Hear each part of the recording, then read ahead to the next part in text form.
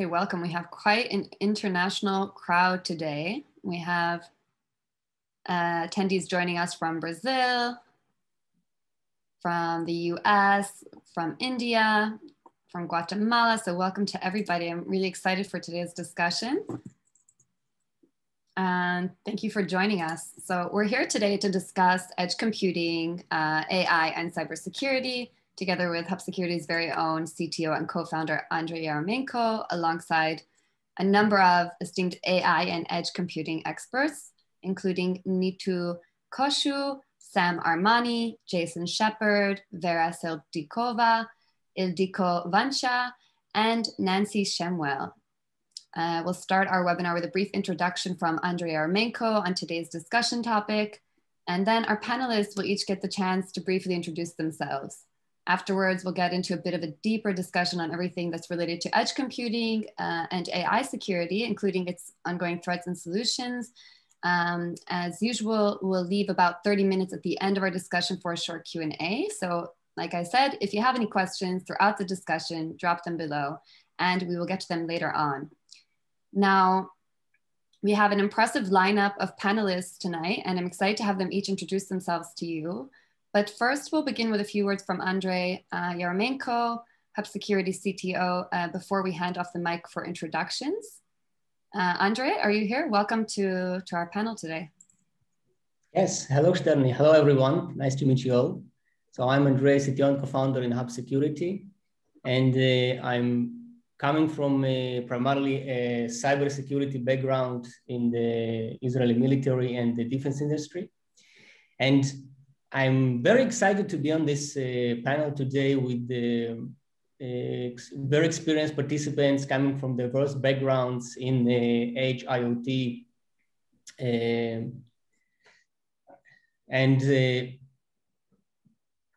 Actually, to open, maybe it's the first question could be what is an edge, and where does it start and where does it stop? And it seems like today that the edge that started with the very small low power devices is continuously growing and expanding into many more industries and concepts and solutions. So it is today a very complex infrastructure and very complex environment that requires many different points of view and experiences to handle, also from performance, from cybersecurity and communication, and definitely AI and privacy laws like GDPR. And I'm really looking forward for all of us together to cover all the different topics and what constitutes an edge and how do I handle all the challenges on the edge devices and as part of the continuous network and end-to-end solutions. Thank you, Andrey. Well, we're glad that you could take the time to be here with us today. And now I'd like to take a chance to just a few minutes to do a quick introduction round, maybe starting with Nitu. Would you mind giving our listeners a bit of background on yourself and your field of expertise, followed by Sam, and I will call you out one by one maybe. So go ahead, Nitu. Sure. Thank you. Thank you very much for having me. A very good morning and afternoon and evening to everybody here on the conference today. My name is Nitu Kaushal and I'm the General Manager for Compute, Edge, IoT and Digital Solutions here at Hewlett Packard Enterprise, looking after all the way from large enterprises to the small, medium enterprise businesses, right the way across UK, Middle East, Ireland and South Africa markets. I'd probably say that this topic is very topical for me because the space of edge becomes very interesting as we start to think about where we need to process data.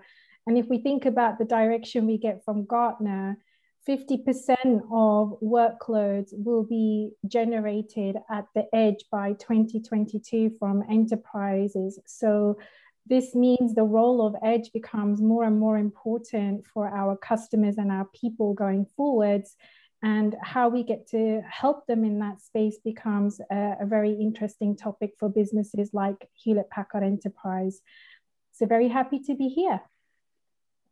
Great, thank you, Nitu, and we're glad that you could be here with us today. I think I hand over next to Sam. Thank you, Shterny. Hi, everyone. Good day and evening to everyone attending. It's a pleasure to be here with everyone on this panel. I'm Sam Armani. I'm Vice President of Business Development at Mimik. My background is engineering. I've been with Mimik since early on in various roles, product management, operations, acting CEO for a couple of years. And for the past few years, I've been in charge of business development, strategic partnerships, alliances, and customer acquisition. Before that, I was with another startup called Mobidia, which was, we were working on transport layer protocol optimization over wireless, working with telcos around the world heavily back then, and the company was sold to Armani. And before that, I was with Sage Software, again, in a couple of different roles, from development to leading a team of product analysts. So my career, it's all been in software, and past few years focused on edge heavily, which we're gonna get into discussion on that. Thank you so much. Great, thank you so much, Sam. And also we're glad that you could be here today. Jason, you're next. Hey everyone, glad to be here. So my role is at ZEDEDA. I'm building up our ecosystem. So that's both in the open source sense, working with communities out there, and because the root of our solution is in open source at the edge, which is super important because the edge is so complex. You need to be able to collaborate across a broad community. We monetize at ZEDEDA a cloud controller that talks to that open source component and helps you scale these things. Many people start with, you know, the right way to start is with a use case. You're actually doing this stuff for a reason. And then you start with an application, and then you realize after you get past POC party of one that, man, how do I actually scale this in the real world? That's when we become really relevant. My background, you know, my motto is if it's fuzzy, I'm on it. I've been in R&D things for a long time, CTO roles. You know, before joining ZEDEDA about a year and a half ago, I was CTO for IoT and Edge at Dell Technologies, working across the portfolio, helped build that business in 2014 from scratch up to where we are today. Launched a project in open source called EdgeX Foundry that just hit 7 million downloads. So we've been around the block in terms of ecosystem. So yeah, again, glad to be here. Great, thank you, Jason. Vera? Hi all, my name is Vera Serdiukova. I've been building products with Edge AI capabilities, I would say since 2014. You know, back in the days when it was still embedded, a less fancy term for Edge AI. Currently, I work as an AI product manager at LG Silicon Valley Lab. And here we build products in the field of Edge AI that we define as on-device machine learning.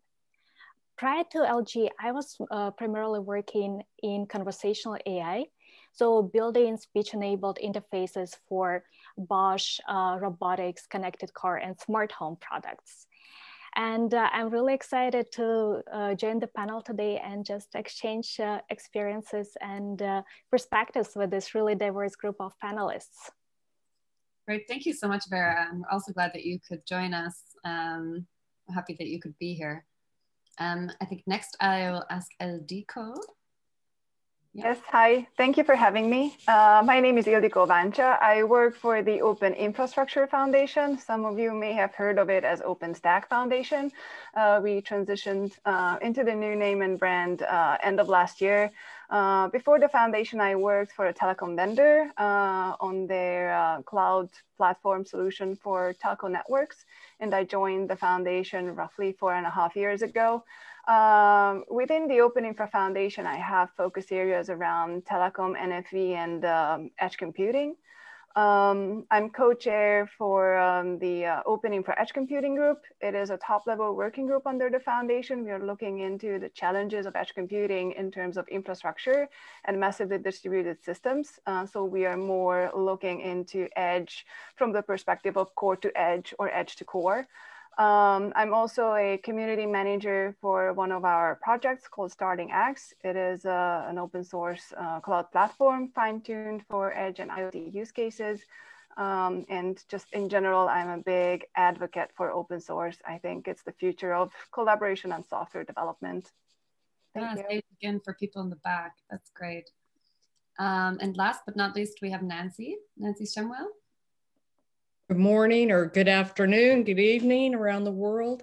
My name is Nancy Shemwell, and I am the COO of Trilogy Networks, which is a company that is purpose-built to deploy distributed multi-tenant cloud platforms across 1.5 million square miles with edge compute capability in rural America.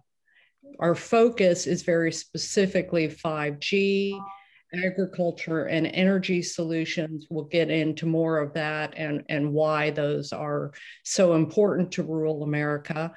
As a matter of introduction, I'm probably an anomaly on this group because I'm not an engineer. I am a business manager that have come up the ranks of sales and marketing and into general management, have been the CEO of a couple startups, as well as C-suites in some major corporations. But really looking at these emerging technologies and the emerging business requirements for them as it changes the world through this launch of Industrial 4.0. So I'm really honored and excited to be a part of this panel and look to learn a lot from my fellow panelists. Thank you. Great, thank you, Nancy. It's really important to know that the last few startups have been around cyber, with an IoT or an industrial IoT solution, a stint at the global IoT communities, as well as now this very specific edge corporation. Well, we're glad that you can join us today so we can get a bit of a business perspective as well on this topic. I wanted to just start off, we're going to touch on a few topics, but I wanted to just start off by maybe defining some core terms. And maybe Nitu, you could start us off by answering a very simple question, which is what is AI processing? Maybe you can throw in a definition for edge while you're at it. I'll just come off mute there. Okay, big question. The thing with artificial intelligence is it's a really big term. And I guess throwing in edge in there is also another big topic, but maybe I will flip it the other way if that's okay with you, Shterny. I would love to start with the topic of edge and thinking about what edge means to me and my customers and my business. I think the definition of what edge means is slightly different. And then I see the capability of AI to then plug into that. So if I think about what edge really is for our customers, edge becomes a way of being able to think about how we process data where proximity really matters. And if I think about it from my background's telco, by the way, so I've got 20 years in telco, and the way that we thought about the space of edge was we looked back and we thought, okay, so how does our network really change over the last few generations? And if we look at what happened in the space of telco, 2G was about audio, 3G became about messaging and browsing, 4G became about consumer video sharing and social media apps. And then 5G for us is all about business acceleration. So what new things can we drive for businesses to help them accelerate and digitize? So then when I think about that aspect, that backdrop of the network, then we think about, okay, so what does edge really mean there for our customers? And I kind of break it down into two big buckets. One is the local edge. So this is where you're capturing data where it's being created. So let's imagine a video camera, for example, in an airport. There's a lot of different activity. There's many different cameras. How you're actually then capturing that data from these cameras and then processing that data near real time to drive action-led results is what we define as the local edge. So you're going to need some sort of capability where the data is being captured, because if you don't have it there and the proximity does not matter, you introduce long latency. So some of the decisions that you want to make in real time are not really feasible. Then I guess the second thing is the network edge. So where latency matters, but it's driven within the network. And I guess this is where the role of 5G plays a big role, because today processing data in the network edge doesn't really drive that low latency capability that applications really require at this stage. So what I would probably say here is that the advent of 5G and working with cloud network providers is enabling that low latency capability that some of these new applications then require. So for me, that's what I see as edge. But if I'm then thinking about what artificial intelligence means in that space, you know, thinking about the network, thinking about the generation of technologies right the way across the different generations, for us, it's actually a tool. And artificial intelligence for us is very simple. It's a way of being able to capture information, but then drive real action-led results from the analytics and machine learning that we're driving from an operational perspective. So for us, it's real stuff that's happening today. It's real stuff that we're able to drive as an outcome today. And I did want to give one small example to just bring it to life, because I think examples and real business stories help our people and customers to understand what is AI really capable of doing today? What kind of machine learning applications are really running today? And from a Hewlett Packard enterprise, I was really inspired by some of the work that took place last year. And what we were able to do is we were able to help with the COVID-19 pandemic. And what we were able to do is take simulations and biological and chemical processes. We were able to analyze all of that. We were able to understand the variety of different strains that were coming from the virus, and then be able to see what the actions and the interactions were with the humans and at the molecular level, so that we could then start supporting drug research. And I'm really pleased to share that through artificial intelligence and processing data at the edge in a variety of different labs right the way across the US and France, we were able to then develop and help create some of the vaccinations that were developed for this year that have been rolled out. So just to mention a few, I know that we've got an audience here, particularly from the US. We were working with the Department of Energy's Aragon National Lab, for example. We also worked with the Lawrence Livermore National Lab in the US, and also in France, the National Center of Scientific Research. So these are areas that we've actually deployed real life AI machine learning capabilities, looking at real data to drive real action-led results. Oh, that's great. And thank you for providing an example also for our audience about a real world application for edge computing. I'm going to ask Sam now. You're VP at Mimik, which is a pioneer in hybrid edge cloud technology. Maybe you can break down for our attendees what we mean when we talk about hybrid edge cloud. What exactly does it entail? Sure, thank you, Shterny. So let me start by saying that we are in the midst of transitioning from a mobile internet world to a hyper-connected world. So in the mobile internet world, the mobile devices connected to internet to consume data.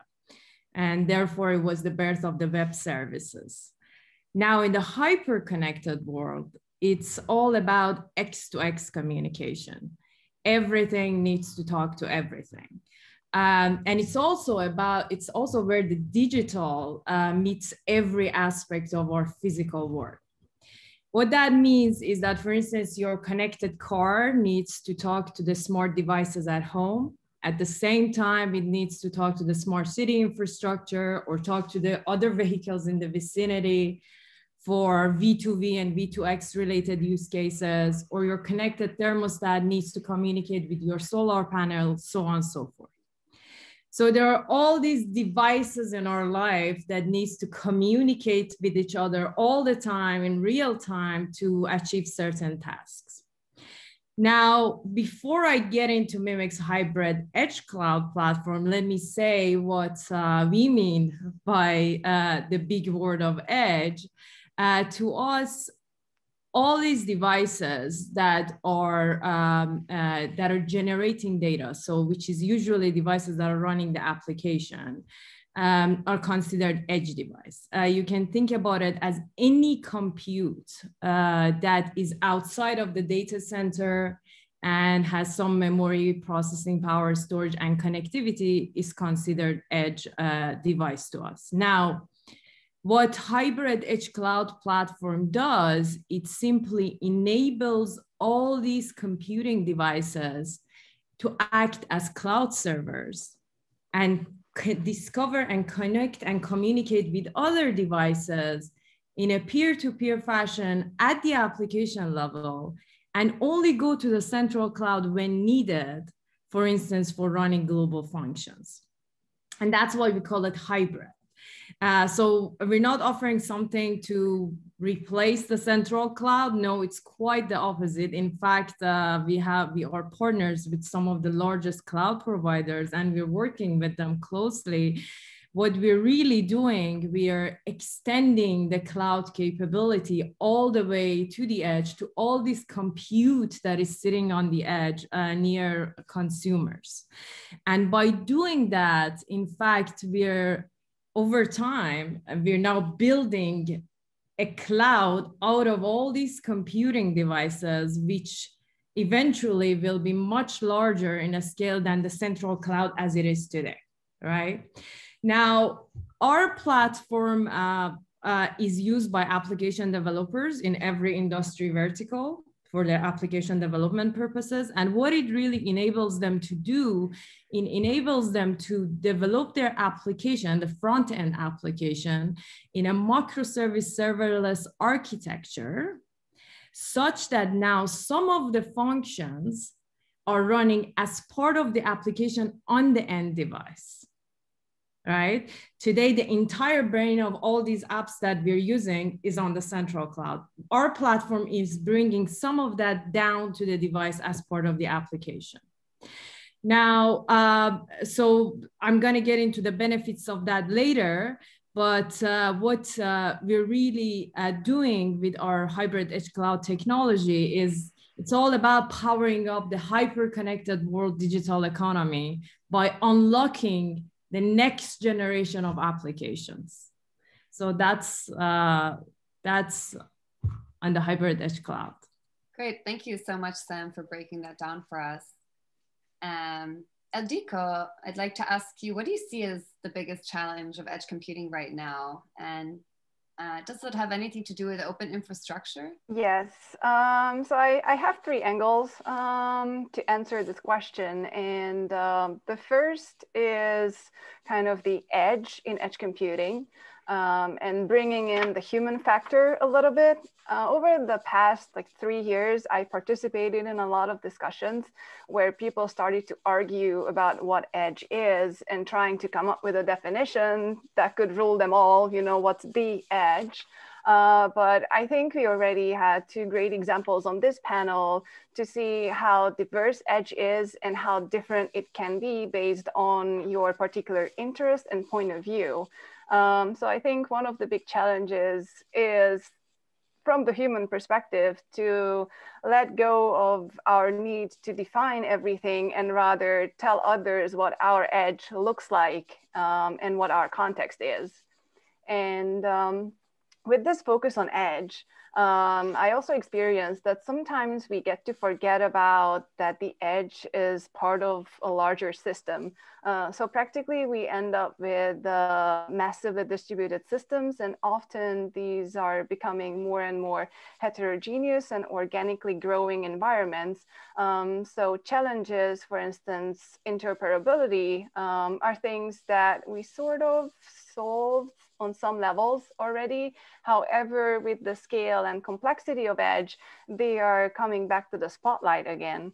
So on a little detour, if You look around in your daily life, most of us are kind of consumed by digitalization and technology already. And in fact, technology evolution is kind of crucial for human success. And with that, everyone should have access to technology and to this evolution. And this is partially why I'm such a big advocate for open source, because that is really a way to give access to people on how software is getting created and to the artifact itself as well. So in that sense, if you look into infrastructure from the perspective of having the ability to have open source solutions and participating in the creation process, I think that that's a big step towards really solving the challenge of interoperability by collaborating on defining APIs and interfaces between the components. And the third angle is that edge computing itself is really a technology evolution, so we don't have to invent everything from scratch. There are a lot of existing solutions that we can start to build on and evolve further. So if you look into the Open Infrastructure Foundation, we have a lot of projects, but there's only one that's fully focused on edge computing, and it's starting, as I mentioned already, but we have a couple of other projects too, which are relevant in this space, even though they are not addressing edge computing as their primary use case, like Kata containers, which is a container runtime, and containers are getting increasingly important for edge. So it is really great to work with these communities and participate and see how people are collaborating towards evolving these projects further to be able to fulfill the new requirements of the new edge computing use cases. And we're also collaborating a lot with adjacent communities like projects under LF Edge or the Kubernetes Edge groups and more. So here's also a call for action for the attendees on this panel that please go and participate in relevant open source groups and communities and be part of this working for the common good. Great, thank you so much, Ildiko. Definitely. Nitu, I wanted to circle back to you. Maybe you can give us just a bit more, a few more maybe examples of how what you see as edge from a telco and then an infrastructure perspective while we're on the topic of infrastructure. Sure. I guess just building on what I'm hearing from this great panel already and talking about devices, talking to devices, thinking about that kind of local edge where proximity really matters. I'm thinking about a variety of different use cases that are going to be coming across, these net new applications that are emerging, finding ways to handle accidents, fault handling, we already talked about the CCTV triggers and also car telemetry, but what I'm thinking about in this space is we're seeing a couple of interesting areas emerging at this kind of local edge. Definitely lots more happening in the spaces of medical devices, more in the IoT gateways, because the advent of IoT connecting new devices has emerged right the way from 3G cellular to 4G and also narrowband IoT and a variety of other different types of IoT network technologies. Autonomous driving as well. So how the network starts to play a role in helping some of that autonomous driving vehicle experiences, emergency responses as well, and also how factories and warehouses in manufacturing areas are starting to become much more optimal in the way that they're working. So these are just some examples that, that we're seeing from an industry perspective that are starting to take up and emerge in the space of the edge. And I think these are ones that we see at the kind of local edge where that latency topic really matters. So this high-end technology backbone becomes super important. But there's plenty of things that you will also see emerging from examples where maybe latency can be forgiven a little bit. And this is driven in a more of a central cloud environment, thinking about artificial intelligence, just-in-time delivery, inventory, more around IoT anomaly detection, security policies, etc. So those are the kind of areas that I see telco businesses getting involved in. Definitely, and the list goes on and on. Jason, I'm gonna ask you, maybe you can expand a bit more on your definition of edge, and what would you say is the next big thing in edge computing? Yeah, cool. So all good stuff. Sam, to Sam's point, we say the edge is the last cloud to build. Simply put, and Deco, it's open source is the modern way to drive standards. It just is. I mean, you can get in the room and create specs, or you can work on code and have something tangible that creates a snowball effect. So super important. We share very similar beliefs there. Edge is a continuum. I actually think it's extremely important to define it because people talk past each other a lot right now. There's a lot of data center stuff that is not applicable out in the field. People tend to have a myopic vision, is like, my edge is what matters. And the fact is there's trade-offs. And so there's two big buckets when you look at it. And Nitu, you've been talking about sort of the telco edge as an example. There's service providers that are on the network side, upstream of the wide area network, and there's users downstream of the wide area network. And latency, if it's latency critical, you will always compute that on-prem, or in the field at the local edge, as Nitu said. If it is latency sensitive, you have benefits to aggregate those services across large users by centralizing it across the wide area network. It's a massive difference. So we've been talking about cars. Latency critical workloads like driving the car will never, ever be driven from the cloud. There's people out there actually saying 5G is so fast you can drive your car from the cloud. That's insane. Never gonna happen. But infotainment, augmented reality, the C2V stuff that we're talking about, like connecting cars at intersections and then tying that into a smartphone, like Sam provided that example. Like that's the kind of stuff that you're going to see from the service provider edge. Killer app for edge computing is computer vision. Anything related to computer vision. Anyone that tells you that you should send all the video to the cloud to process it is basically selling you connectivity. Otherwise you want to process it, locally, like Nitu was saying, and only trigger events. Vibration analysis. You do not want to send 8,000 hertz vibration to the cloud, if you're doing predictive maintenance. That's bad news. You want to analyze it locally and send, values. So it is important to think, the three criteria on edge. Is it on a WAN or a LAN relative to the process? Local area network for anything critical, wide area network for scale for anything that you want to get across a lot of people, but it's latency sensitive.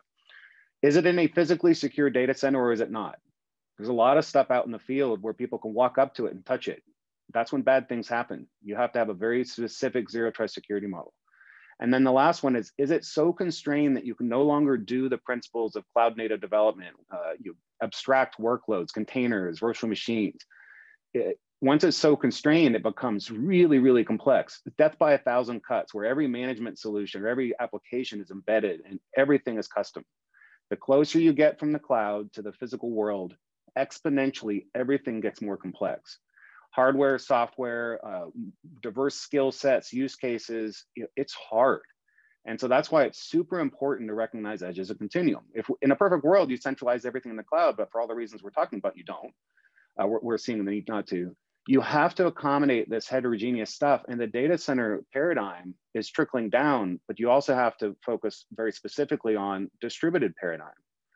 So that's what ZEDEDA does. We rooted our solution in open source. It's EVOS from LF Edge. And as Adiko mentioned, we're increasingly collaborating between LF Edge and the infrastructure project. But our cloud is a SaaS offer, easy button. You don't have to have any IT skills to go manage stuff out in the field. And the open source component, why it's so important is that if you are trying to deal with the massively diverse landscape of hardware in the field, all kinds of gateways and hubs and routers and servers and silicon and whatever, if you don't abstract that complexity, it is really, really hard. You have to have the security model. So EVOS is an example. It taps into root of trust. It does measured boot, remote attestation. It can run any combination of virtual machines, containers, clusters, you name it. But it does it down to 512 megabytes of memory. Data center solutions have 64 gigabytes of memory requirement. Very big difference. A lot of people are talking past each other. Oh, the footprint's tiny. Well, what does tiny mean to you?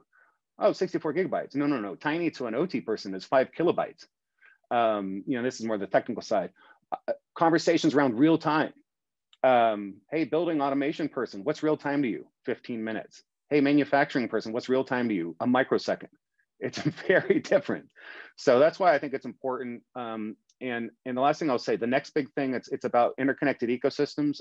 Sam, you mentioned this, the home speaking with the retail, or utilities crossing over, supply chains, city. This will never, ever, ever happen without an open foundation. Imagine if the internet was owned by one company. It wouldn't have panned out so well. So to build this hybrid environment that we're all talking about, you must have trust. And one of the things, so I got EdgeX started with a group of people. The next big thing that we're working on is this thing called Project Alvarium. There's been some recent stuff being talked about, and you can go to alvarium.org, but this is about this notion of trust fabrics, where you have interconnected trust fabrics that deliver data with confidence across networks. Not just ledger, not just blockchain, all kinds of things, open APIs, immutable storage, blockchain, confidential computing, layered together, and then it generates algorithms that sends data across networks in a trusted fashion. This is the next big thing in terms of interconnecting all of these different use cases. You cannot take people out to dinner fast enough one by one to build trust across a global scale. You must bake it into the technology. Definitely. Thank you, Jason, for that perspective. Nancy, I want to ask you just real quick, where is this all heading, right? We know edge computing will be big, but how big will it be? How big will that be? So our focus is rural, as I'd mentioned earlier, and on our board of advisors, so we've built an ecosystem, to Jason's point, of 60 different suppliers, technology suppliers, rural carriers, as well as application providers that are all working on how do we solve and deploy networks across rural America. And so we have a pretty outstanding board of advisors that are helping us, with people like Carolyn Chen from Intel, as well as the board members from CTIA and CCA, et cetera. But one of the people that we just added is Chad Roop, who is the outgoing USDA administrator. And so I was asking him this question yesterday: how big is big for rural America? And he said, Nancy, think about electricity in the 30s, right? So if you think about that for just a minute, if you think about what people anticipated they would do with electricity in the 30s as it started to roll out across the world, that is truly where we are with broadband and edge compute capabilities. As I listened to this team talk about a number of the applications and the things that they see developing, I couldn't agree with Jason more than the computer vision is everything in rural America. Take that down to an ag application. Being able to look at crops and understand when a disease is starting to happen in advance of that infestation taking over the entire field. It is just massive for this industry. So currently there are like 75 million IoT devices in farming alone. We've got to find ways to get them connected, but this is a multi-trillion-dollar business to unlock these applications. And to a question that Mike had asked, was this deployment going to happen in rural or wait until urban is saturated? There is massive opportunity with large industrial IoT. Well, where does that large industrial IoT sit? It sits on farms and it sits on energy sources. And where do those things reside? They reside in the middle of nowhere around the world. So how do we enable these rural markets through a variety of both public and private networks to be able to unlock the true value of this technology by delivering low latency capability. So this is massive.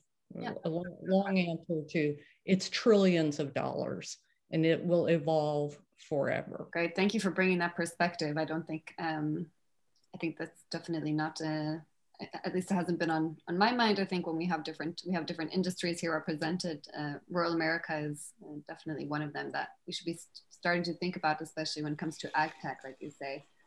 I'm going to jump to our next topic, which is AI usage at the edge. But before we do, I just want to remind our audience, if you have questions, you can put them in the Q&A section below, and we're going to have a discussion towards the end. So feel free to drop them there and we will get to them. My next question is for Vera. What are your thoughts on training machine learning models at the edge? Do you think that the practice is mature enough for real life application, or do you think it still needs more development? Thank you, Shterny. That's an excellent question. Just before I jump into it, I realized we have a really diverse audience. So just let's define a couple of things, right? So that everybody understands what we're talking about here. So when it comes to machine learning, right, there are two really critical processes. When it one is training the model, right? Essentially exposing it to data to garner insights. And the next process is inferencing or decision making based on this model that has been previously built. So if I understand you correctly, you're actually referring to the training or learning part of the machine learning pipeline. So and please correct me if I'm wrong in my interpretation here.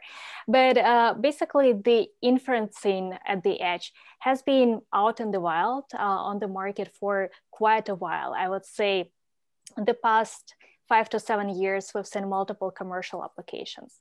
Whereas the training part has been way more nascent and emerging. But where it is now, let me answer that from two different perspectives. One perspective is more of market introduction and adoption, and another one is more of technology maturity. So when it comes to market introduction, I would say that most of us are actually using applications that leverage learning at the edge. So think of, for example, Gboard you might be using on your Android device, or Face ID you might be using on iPhone. These are real life products that are using training at the edge. So from this perspective, I think it's quite fair to say that training at the edge is, mature enough for real life applications.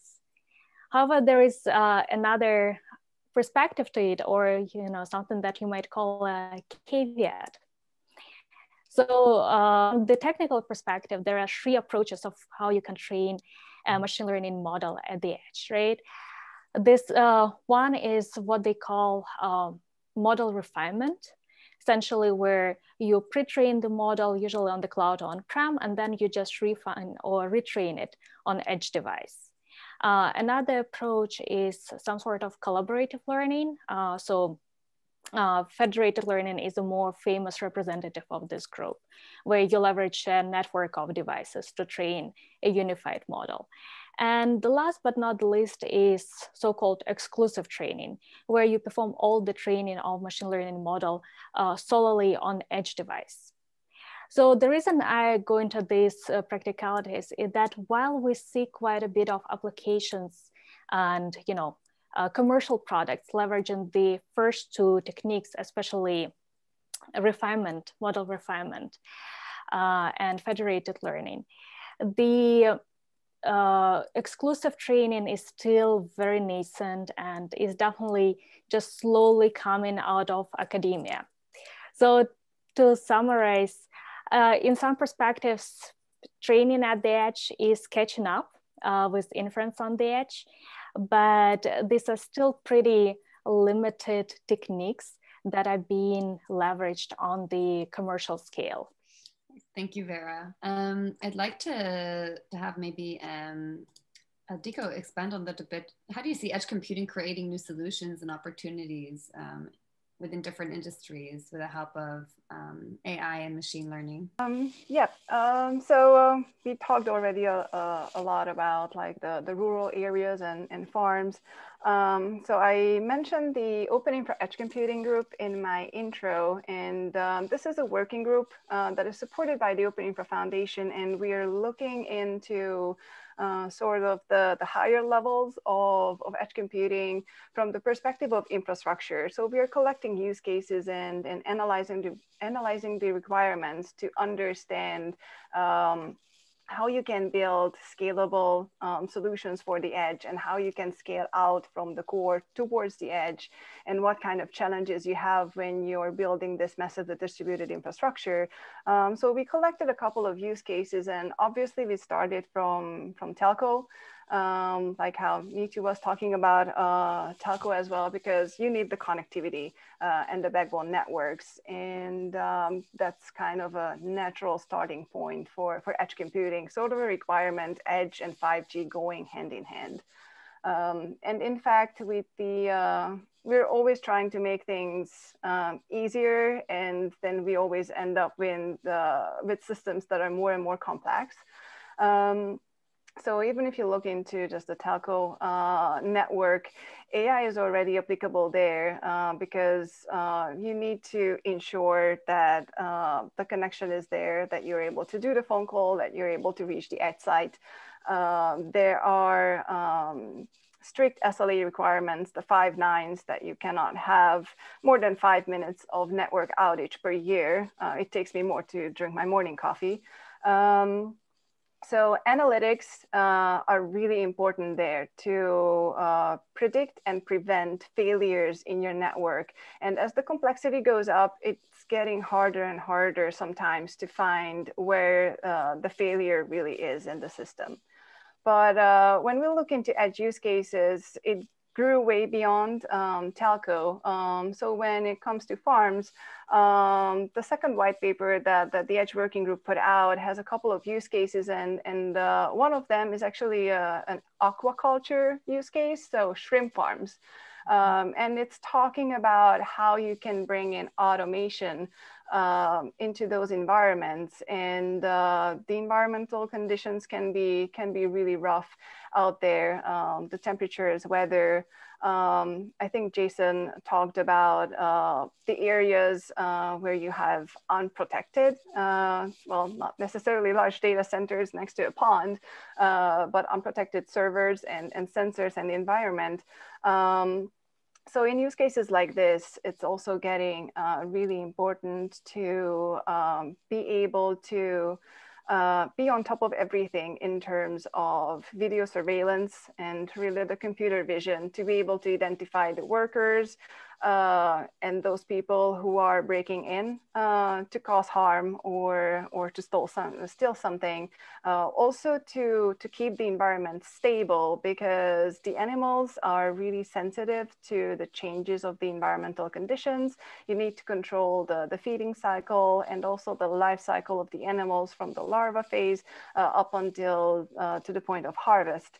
And it can get a really complex process, and that's where, for instance, AI and machine learning technologies can help a lot.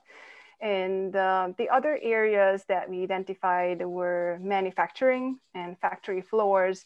There has been a lot going on in terms of digitalizations in factories and automation. The current stage, I believe, is called Industry 4.0, that really targets to bring in cloud and bring in more and more automation to these factory floors. And when you look into the assembly lines and the robotic arms, you really need that microsecond of real time that I think Jason was mentioning earlier.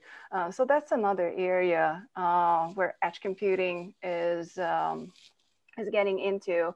And I also mentioned that it's all about evolution. So when you look into the factory floors, there are a couple of industrial PCs, and they are really not fancy, high-performing machines in some cases. So you need to be able to also utilize those as a first step.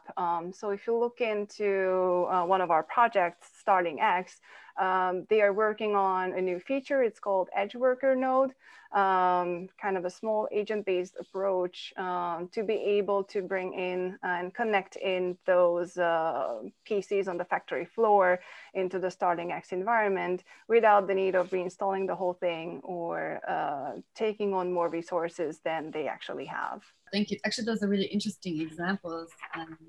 Thank you for sharing those with us. I want to ask Nitu, what are the needs of the edge in terms of connectivity and its ability to process information? I would say that we probably covered some of that here within the group a little bit already, but just to bring it back together and building on the advice that we got from Jason and also Sam and Nancy in particular, what I would probably say is, to me, it kind of breaks down into smaller components. So how the needs of the edge then become, what's our ability to capture the data in the first place? So these devices or people that are generating the data in the first place, how do we capture the data practically from those? And then I'm thinking also then about the way that we stream the data. So the network then becomes really important that these devices are connected to. So is this going to be wired? Is it going to be wireless? Is it going to be cellular? You know, what type of network is going to be most appropriate? Or is it going to be a combination of all of those? And maybe it is. And maybe our customers and our best users might not necessarily care about that, because we need that open network and system and platform to be able to make that seamless experience happen. So I would probably say that those two are the big things that we would need to consider when we're thinking about the new applications that require low latency at the edge. And then driving those security parameters around that would be the last one. So what type of security is then going to be required? Because if these are business applications that are running critical systems, it may require a different level of security. So you might require to bake that into your network design versus something that is a virtual reality experience for a consumer, for example. So two very different ends of the scale. Definitely. And maybe Ildiko, you can expand a bit on how edge computing is meeting these challenges with the demands of AI when it comes to processing large amounts of data. So I may turn it a little bit around. We already talked about how you really do not want to move the data if possible. At least some initial processing always happens at the edge because you just really can't really afford to move large amounts of data, either because of latency or just the cost of moving that data. But when it comes to processing it, what I can see is that there are a lot of activities around adding accelerators to both on the edge and really on all parts of the infrastructure. So a lot of work going into making it possible to plug in GPUs, FPGAs, and other hardware accelerators into your system, which is always an interesting topic from the perspective of how you balance it out to keep your infrastructure cost on a normal level while making sure that you can really address the needs of your use cases. So when you look into these type of functionalities, it's one thing to have the accelerator available and they can already process data on high performance, but you also have to be able to feed these devices, so these GPU farms in several cases. So it's not just the hardware that needs to evolve and the infrastructure software in terms of being able to plug in that hardware the most efficient and performant way, but also the storage solutions themselves, where you store the data, where you need to be able to access that data fast enough. So if you look into, for instance, the Swift Stack acquisition. NVIDIA bought Swift Stack because object storage becoming really appealing in these use cases.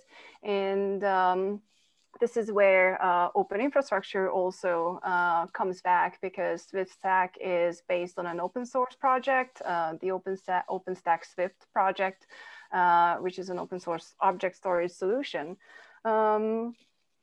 So I mentioned already that performance demands are really high, but there are multiple reasons for not being able to move the data. So that's also always something to consider, that there are the data sovereignty roles and data privacy. So sometimes even if you want to move that data, you can't, because you're not allowed because of some rules and regulations. So in that case, you really have to move the compute to where the data source is. And there are also some trends in the past years of disaggregation and decoupling services and enhancing them separately. But in case of AI and machine learning, being able to treat compute and storage as one item can be really important from optimization perspective. So there are a few sub-projects, for instance, in the Open Infra Lab project that are being formalized and created to address that kind of optimization need. Great. Thank you, Ildiko. Nancy, I'm going to jump to you. Where are you seeing applications emerge in rural environments? Is there going to be an economic model of some sort to support the deployment of edge in some of those areas? Sure. As I'd mentioned earlier, we're really seeing focus on precision agriculture and energy. And of course, 5G is a key component to that. Now, once you take a rural area and you provide edge compute capability, then you can tuck in the things like distance learning, which are very important, especially now in this era of COVID, as well as telemedicine, right? So once that infrastructure is in place, you can actually do an awful lot for the community and change the entire rural environment. So from an economic model, first of all, there are billions of dollars through a course of about 20 programs, and I'm happy to have conversation offline with people for government assistance and funding. That's very, very helpful.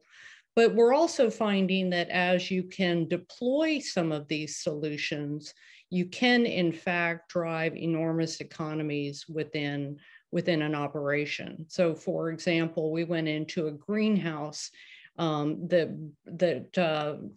provides about 50% of the grocery store in the United States azalea plants. And by automating that greenhouse for temperature and sensors and moisture sensor, they have established that they can easily reduce their cost by 10% and their productivity. So an overall productivity from a waste, from a, you don't want spoilage, you don't want wasted water, you don't want wasted heat, you don't want to kill plants for that. So I'm going to focus for a minute my answer on ag. And the reason I'm doing that is because around the world, we see a massive food shortage that is forecasted in the year 2050. And that is saying to the United States farmer that we need you to drive 70% increase in your productivity in the next 30 crop cycles, right? 2050 sounds like a long time from now, but 29, 30 crop cycles is not that long. So we're seeing applications, and one of the comments I had seen earlier was, yeah, but low latency was not that important rurally. Today, maybe not, but tomorrow, when you look at if you look at a cornfield, for example, and you look at the ability to put a drone and robot combination in place to go out and seek and find the problem, and a drone to get a closer look at it. Those drones, I mean, the robot to look at it, those drones are going to be pulling about 2 terabytes of data in a 10-minute flight, right? So that starts to become massive data, massive activity, but enormous success if they can treat small areas, if they can minimize the amount of fertilizer or pesticides, and the economic or the environmental implications of those are extraordinarily important. This all then goes all the way through the food chain, right? So there's the stuff that's going on locally on the farm, but John Deere is equally interested in what's going on if they have ubiquitous coverage around the area. They can start to enhance their tractors. They can pull cost out of their tractors by being able to have real-time decision-making on the farm and be able to start to lower the cost of compute that they have riding on that tractor, right? Real-time data.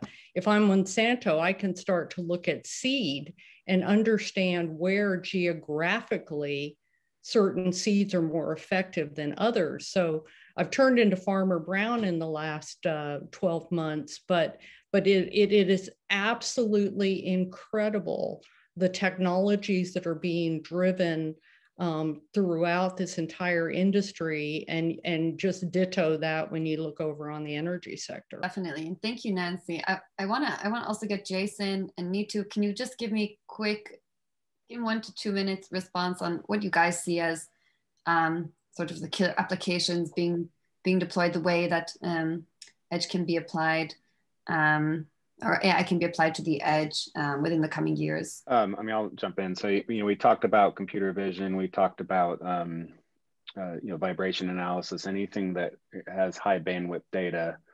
On the service provider edge, as we call it, that's going to be broad services across lots of users, serving up content, but that's latency sensitive. No one's going to die if my Netflix shuts off, unless you're like really into, Queen's Gambit or Tiger King or whatever. But, but meanwhile, your airbag, probably a problem. So augmented reality, as we've been talking about, service provider edge, being able to serve up new things within a city, low latency, cloud-based gaming, is another big one, super low latency. A lot of people too, there's this misnomer that 5G is so fast and so low latency that it's going to enable all the compute to go back to the cloud. I've had the question asked to me, it's like, well, with 5G, this edge conversation is limited. 5G is just going to make it all back. But the reality is 5G is a hyper-local connection. 5G is not one thing, and 5G is a hyper-local connection. So you get a really fast pipe to that local small cell or the local tower, but then you have the same pipe to the back end. So you have to inherently push compute out to that, that access edge, because you're going to have a bottleneck upstream. You basically just created a highway, near to the asset, and you still got a little street upstream.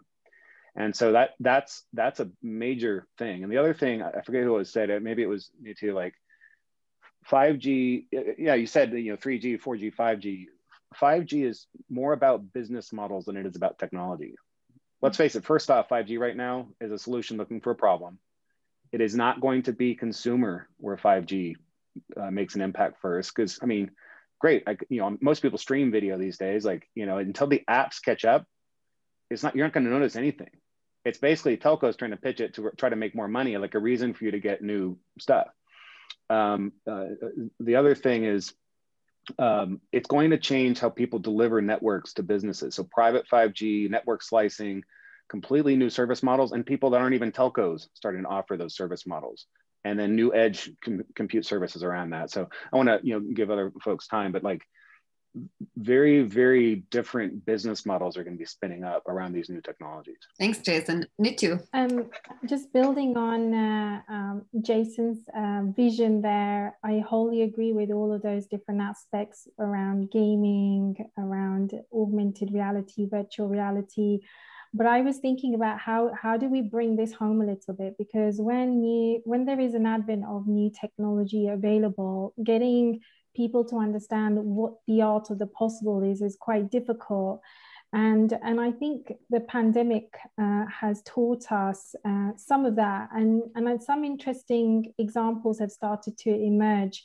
For example, a startup like Digital Barriers, working with the likes of Vodafone and also AWS, thinking about when you have masses of people coming through a station, how do you know who may be a suspect of COVID or not? How do we know that? And I know that there's all these digital passports being thought about now, but they're not there yet. So they were thinking about how do they use their live video streaming analytics to do temperature screening. So how do you get across 200 people, understand what their temperature might look like? And if you've got a few suspects there that might be close to having a high temperature, then how do you protect the rest of the passengers that are trying to use this public service? So it's really interesting that you know, the technology will evolve, new use cases will absolutely pop up, but I think there's going to be is purpose driven.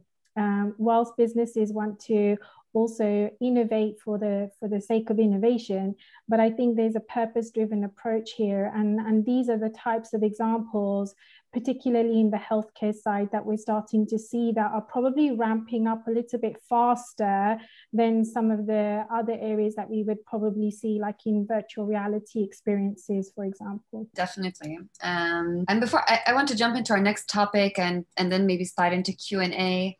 But before that, I just want to get Andrey's perspective here.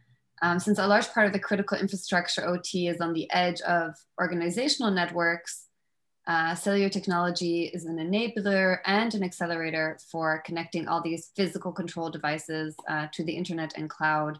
So Andrey, maybe you can share with us what's your view on connecting the OT systems to the cloud in terms of security? Thanks for the question. So just maybe to focus, there is huge networks of controllers and embedded computers that are already in the field in various critical infrastructure industries like transportation, smart cities, and energy, and even communication networks. And now they're being increasingly connected to the network, to the internet, because it makes sense. It makes sense from the business use case, and it makes sense from remote work and inability to access these controllers and installations. And now suddenly everything is much more open in these networks, which used to be closed and protected by being isolated, and the data flows much more freely, and people can access them remotely from their homes even, and from the office without going physically and connecting only locally. And it creates big vulnerabilities, as anybody can connect remotely, so the hackers can also come in and impersonate and use all these standard tools that they have in their arsenal to actually attack these critical infrastructure networks.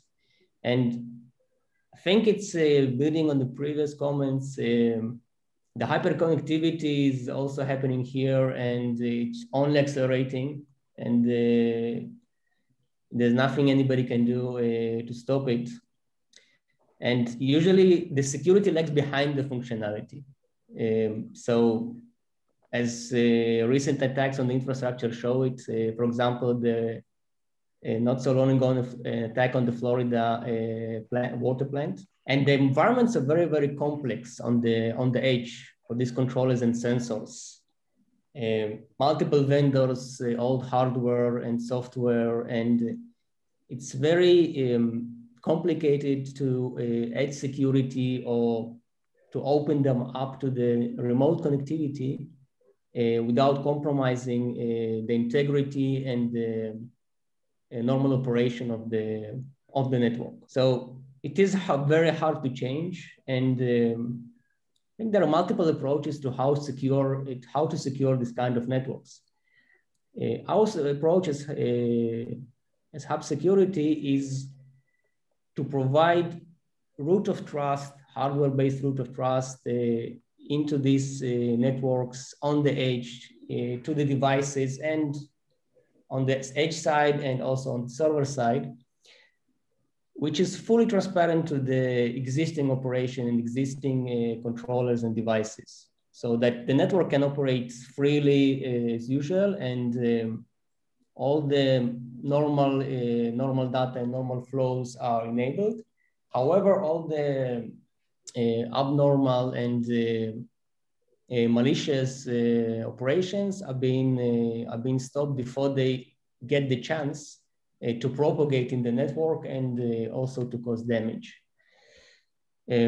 So it's complex, it's hard, and I think it can be solved, and that's what we are doing as Hub Security. Great, thank you, Andrey. I definitely know there's some conflicts with adopting a zero trust approach when it comes to AI and edge computing, so maybe we can get a bit more into this later on into the discussion. I wanted to ask Sam, going into the topic of technical considerations and approaches now, maybe Sam, you can answer for us. How can hybrid edge technology, cloud technology, enable the adoption? Well, we've touched on this a bit, but maybe just expand a bit on how it can enable the adoption of AI-related applications, and some of the use cases we didn't really get to ask you about that. Sure, thanks, Shterny. So basically, let me maybe answer this in two parts. One is that when it comes to the AI, the world of AI and machine learning, the whole concept was adopted after human intelligence and thinking process, right? So which kind of, it's the way we think and we learn is in multiple parts. One is the central knowledge that we learn and read and get new information on ongoing basis. Then we process it locally. We have our own brain, so we don't rely on others. And then we experiment with the knowledge. And then the third level is communicating with other humans, and in exchange of the information and knowledge, our knowledge gets more and more optimized, and then collectively we send that back to the central place and get that information updated. Now, that's exactly how we're applying our technology into this whole arena in the AI and machine learning space.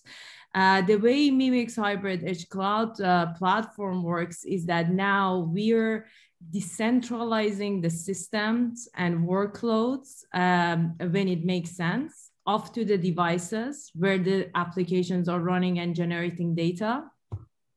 We're putting data into action right at the edge.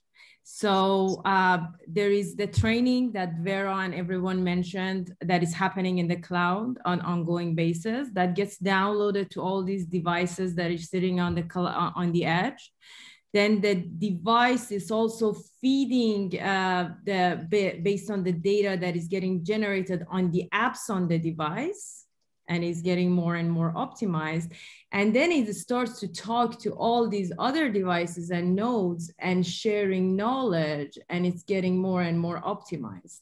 So one thing to note is that our platform really enables the devices to now form clusters based on network, proximity, and account, and start communicating with each other and share knowledge, and even microservice, which is functions, like push functions to each other in a peer-to-peer fashion, and also push AI model.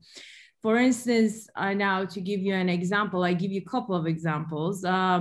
One with, let's say, CCTV cameras around the world. So the way it works right now is that there's this central control unit. People are sitting behind it, watching everybody or our lives to get information. Now, in the ideal and better world, the way it would work, let's say they are looking for a criminal and they have a model of either the face of the criminal or the plate number. They would push that model to all cameras. Now, cameras start looking for that person based on the model that is running. one camera detects the object, takes a picture, sends it to all the other cameras, send a notification back to the central control unit, as well as sending a notification to the local law enforcement office that, hey, I found this. So this is a true collaboration between all these devices based on the information from the central unit, and as well as itself running and optimizing and sharing with others.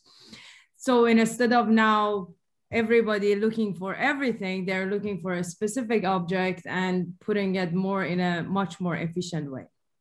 Another example to give you, which is basically a use case that we developed with one of our partners in the automotive space, and it's something that is happening today. I'm not talking about future.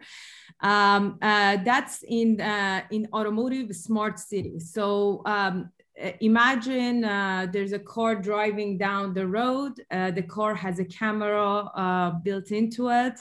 The camera has the AI model of obstacles that is loaded onto it. Now the car is driving down. It detects an object or an obstacle ahead. It takes a picture of it. It sends it to the car infotainment system on the LCD. The driver will see that there's an obstacle coming, is ahead. At the same time, it sends the picture to the other cars in the vicinity, notifying them that there's an obstacle ahead. It sends a notification it sends a microservice to the smart traffic light, that now the traffic light turns from green to yellow to red back to green to slow down the traffic. So at the same time, now it's communicating with all these other devices in a peer-to-peer fashion, and all of this without even the need to go to the cloud yet, right? So this is how we are seeing, and at the same time updating each other, because these other cars didn't have the model of the obstacle. Now it's taking the picture and sending it to them and sharing knowledge with them. So this is how we see the world is moving forward. And this is how Mimik is basically participating in this whole thing, is simply bringing all of these compute to collaborate together when it makes sense, and putting the AI also into context, because AI is something that is not one big brain sitting in a central place. It's in every device, and it continually getting more and more updated with information, with data that is getting generated on the edge on these devices. And then collectively, we're building this super AI, which is based on the collaboration amongst all these devices. And what really Mimik is enabling the devices to now communicate independent of the device type, device OS, network connectivity, and cloud connectivity. We even enable devices to talk to each other when they're offline, like without having internet connectivity, which kind of rural communities come into play in that angle. We're really horizontal. We're breaking through, we're breaking through vendor lock-ins. We believe the whole ecosystem needs to work with each other, and it needs to work seamlessly in order for us to achieve this ideal case that we're all envisioning. And we've made it super simple. I think I put it in the chat earlier. Anyone in the audience that is a developer or working for an enterprise, you can go to developer.mimik.com. That's where you can get access to our platform and start playing with it. It's available for almost all operating systems, and there's nothing new that you really need to learn. It's basically we're the same software development methodologies and that you're using today for cloud deployment. Now you're using it for your front end application development. So that's what we're basically adding to this whole mix. Great, thank you so much, Sam. Thank you. I would like to get to Q&A as quickly as possible because we have about, I would say, a bit over half hour left. But Vera, I would really like to throw at you one last question, which is, what are some other key considerations when it comes to training machine learning models on device or on the cloud? I think this is just an important to get your thoughts on this while you're here. Sure. Yeah, I guess it's a good time for this question, Chris. It also builds up on some of the exciting applications Sam was talking about. So how do we actually make that happen, right? What are the prerequisites for either hybrid AI/ML or AI/ML based solely on a device edge? So as we think about it, obviously every application is unique, right? And what helps here is to think user first and business needs first to determine which of these considerations and requirements would be relevant to your business and to your product. But just to generalize it a bit, I would kind of go through the following framework. First of all, think of your target device constraints. This is particularly true when you're trying to do not just inference, but also training on device. And when I say device constraints, first and foremost, I mean, think memory, compute, power, right? Obviously, for something like training at the edge, the requirements would be way high. Just to give you a bit of a benchmark here, some of the devices running such applications like training at the edge applications, for example, NVIDIA Jetson Nano, right? Pixel phones, Pixel 2 and up. So pretty powerful devices. There are some exceptions to it, like some MCU powered devices, but those would give you way less of wiggle room.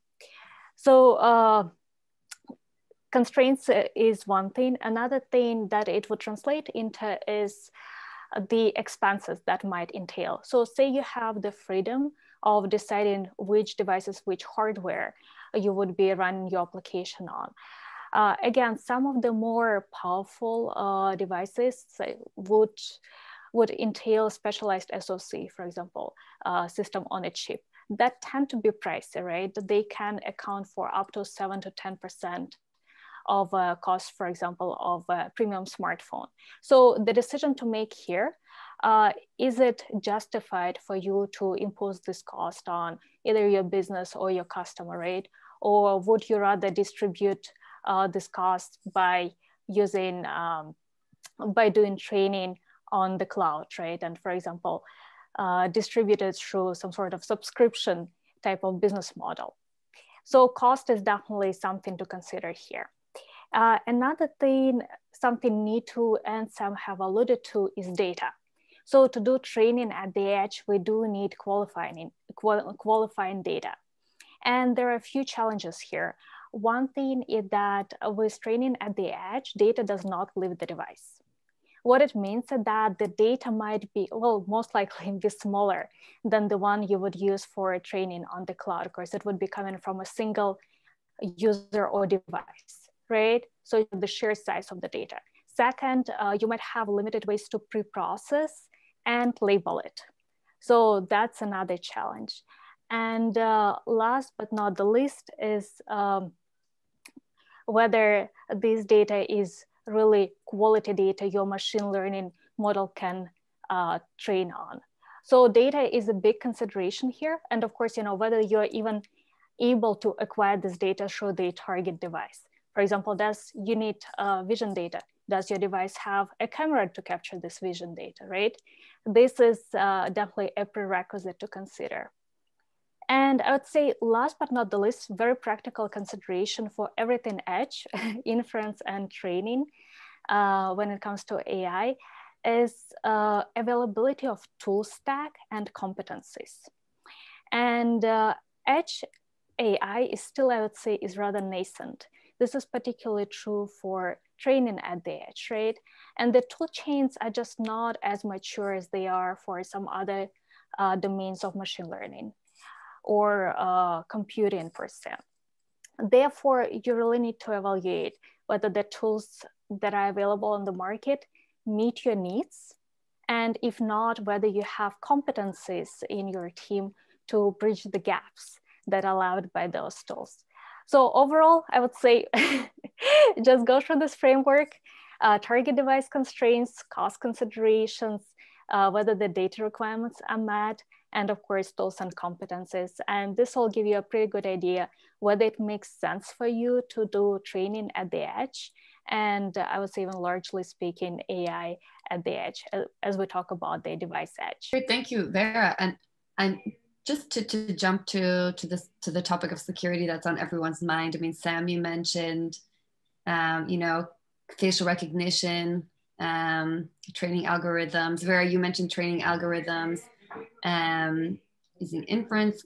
Andrey, maybe you can just expand for us on the privacy regulations and compliance for AI as a service is today a pretty huge concern for big and small cloud service providers, especially so for healthcare and similar highly sensitive applications that we were discussing.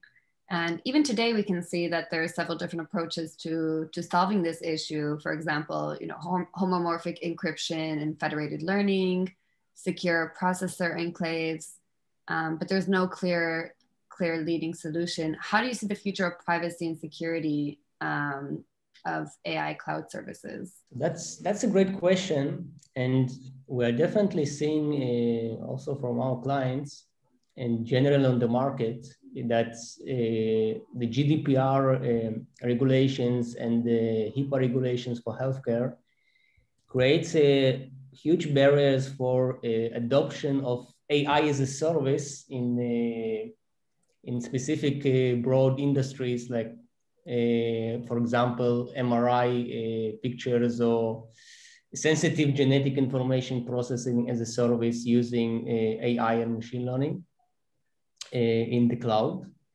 And there are various approaches today that try to solve this problem in different ways, as you mentioned, several of them. And usually it involves a compromise. So either there is a full privacy security of the information on the cloud, and the cloud provider can provide the full service over the public network, which is full homomorphic encryption, for example. Then everything is encrypted all the way, the application itself, the AI model itself is encrypted. And then the problem is the performance. So the cloud provider pays a lot in terms of performance. It cannot use FPGAs and GPUs and acceleration engines. So this is one approach. Second one is using federated learning, for example, where I think it's been mentioned also here, the machine learning happens on the edge. It happens in place of generation of the data, and there are other drawbacks in this approach, as it's not generally it's not the same quality as getting all the data from everyone in the same place and training the model on the full set of the data. Or processor enclaves, secure processor enclaves, which also reduce performance and known to be not so secure and broken from time to time with many vulnerabilities. And so today there is no clear winner, and still there's big organizations and cloud providers, especially like tier 2 cloud providers, like telecom companies, that wants to provide value-added services for their communication infrastructure. They're basically stuck. So looking for a solution and for right approach that enable them to do both high performance, very high throughput service, and also keeping aligned with the HIPAA and GDPR and other privacy regulations. And here, this one of the approaches that we also use is to provide the full secure enclave on the appliance level. So it also connects to the zero trust concept and to the confidential compute concept.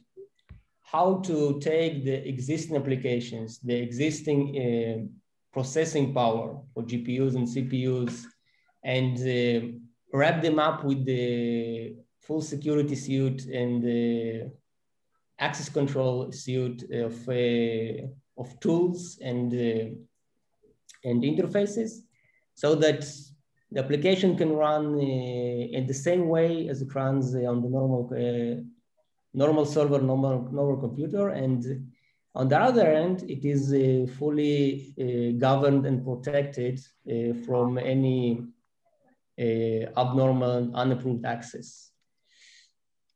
And it is a search, and still search for our clients. Think that's giving all the new things like zero trust and confidential compute. This is something that it is solvable, and something that we are doing in cybersecurity. Great, thank you, Andrey. And I mean, just because I mentioned Sam's example, I'd like to also get your input on that, on this topic. Yeah. Sure, thank you. Data privacy is a big one, in fact, that everyone in our company been focused on, and we've been talking about it everywhere. So we believe that you can't leave the data privacy to trust and complex EULA agreements that are sometimes not humanly understandable due to all these legal jargons. Today, unfortunately, that's how it works. All of the data needs to leave the devices and go to a third-party central place to get stored, processed, and streamed. Now, what we are doing also with our platform is that now we are giving this ability to the application logic to decide what data remains on the device and what data goes to the central cloud. And the data that remains on the device doesn't mean that it's locked into the device.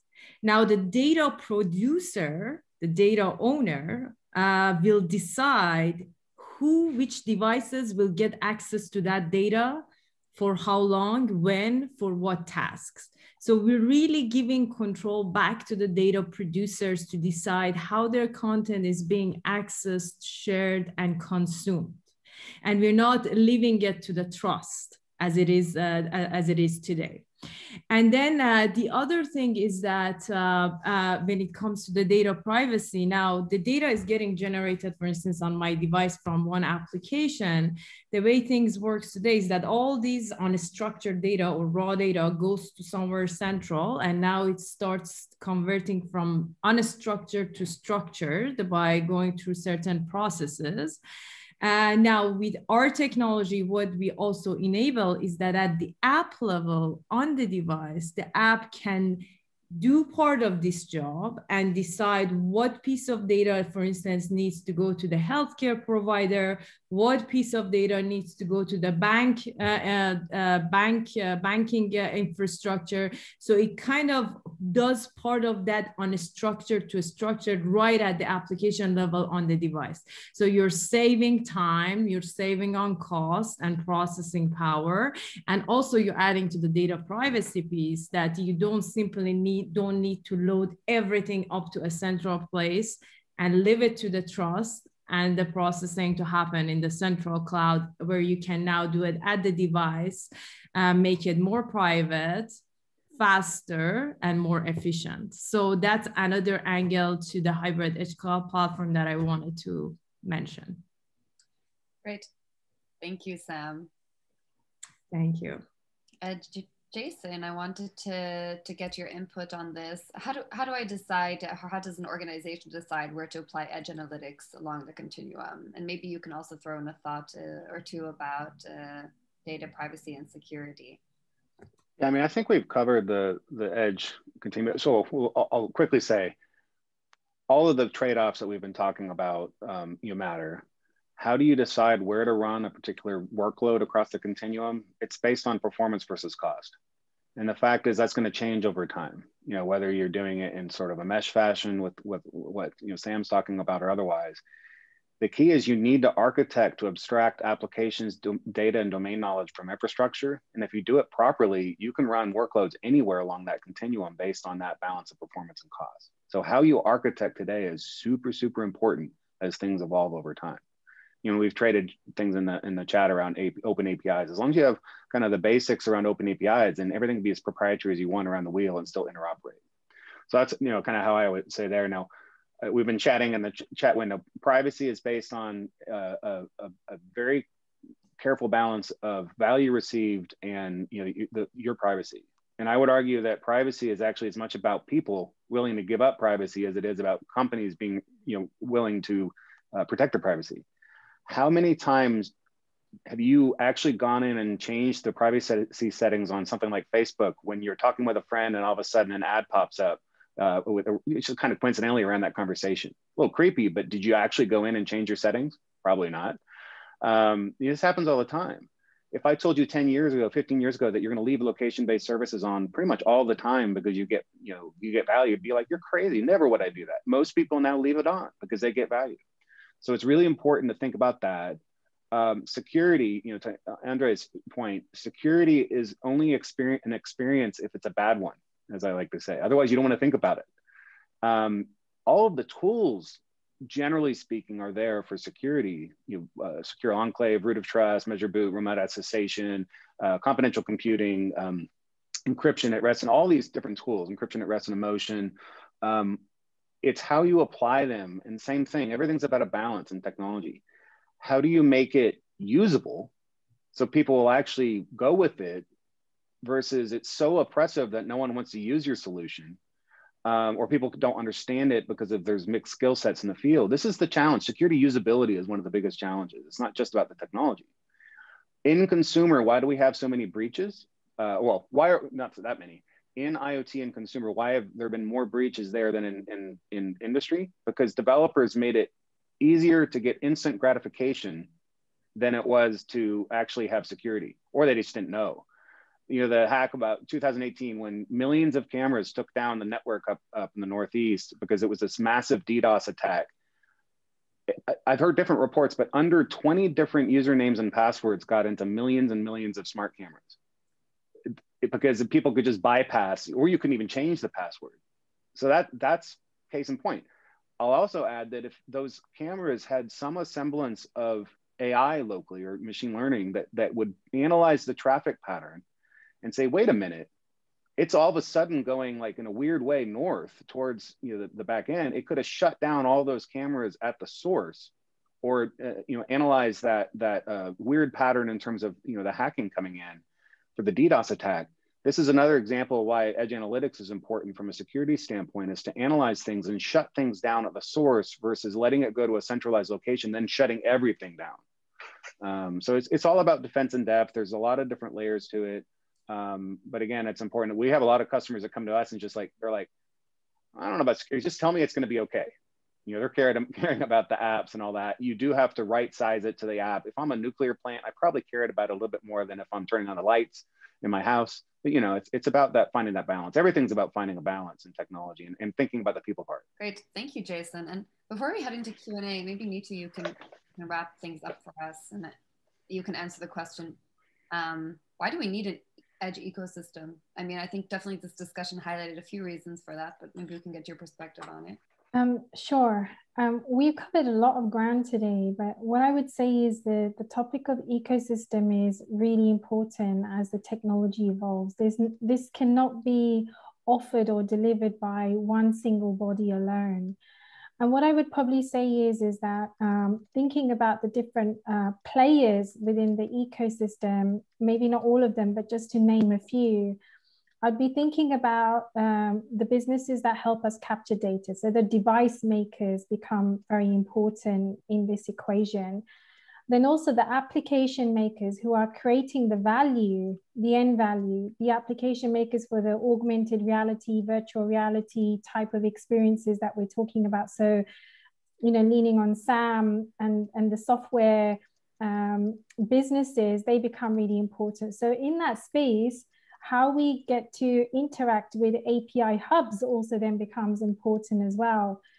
And whilst we're generating data, creating all of this value with some great applications, how you then access that through the network also then is an important role for the network providers as well. So we talked about cellular, wireless, wired type of networks from local to WAN. You know, that whole piece there is quite a big spectrum, and how that ecosystem then comes into play becomes key. And if we are trying to drive new applications that require a super low latency at the edge, there are going to be necessary forums that are going to help some of this technology evolution to take place as well. So they may exist in different shapes and sizes at this stage, but these forums then become industry standards. So the industry standards also then becomes a key catalyst in an environment like this.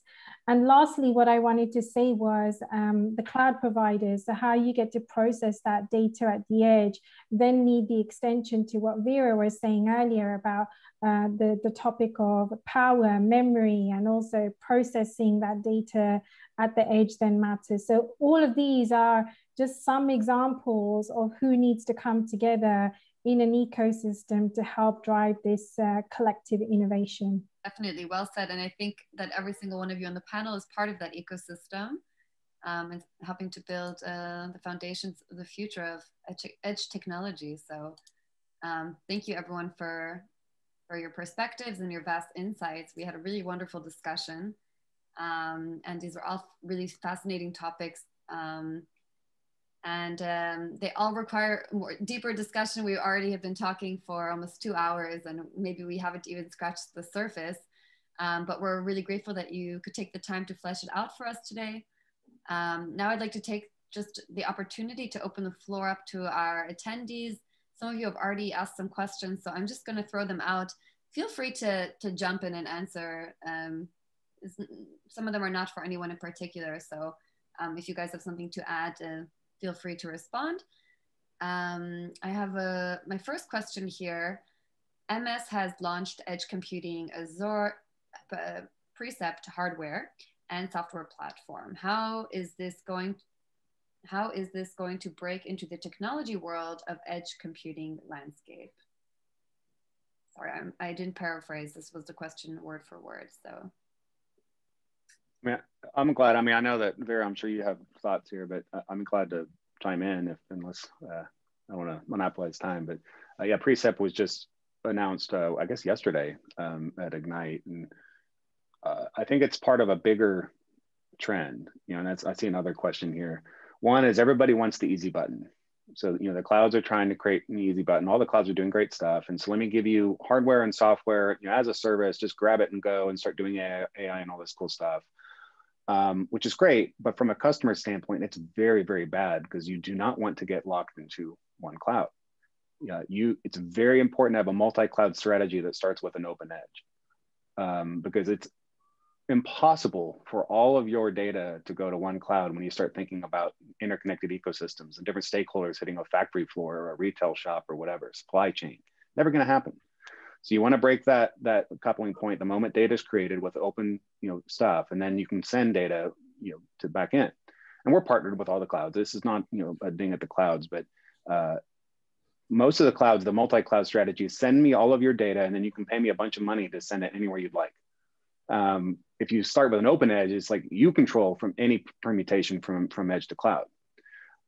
So with Anthos from Google, you've got Outpost from AWS, you've got EdgeStack from Microsoft. You know, they're all trying to extend the cloud, you know, out to the edges as service providers. It's changing the game in terms of who's serving who.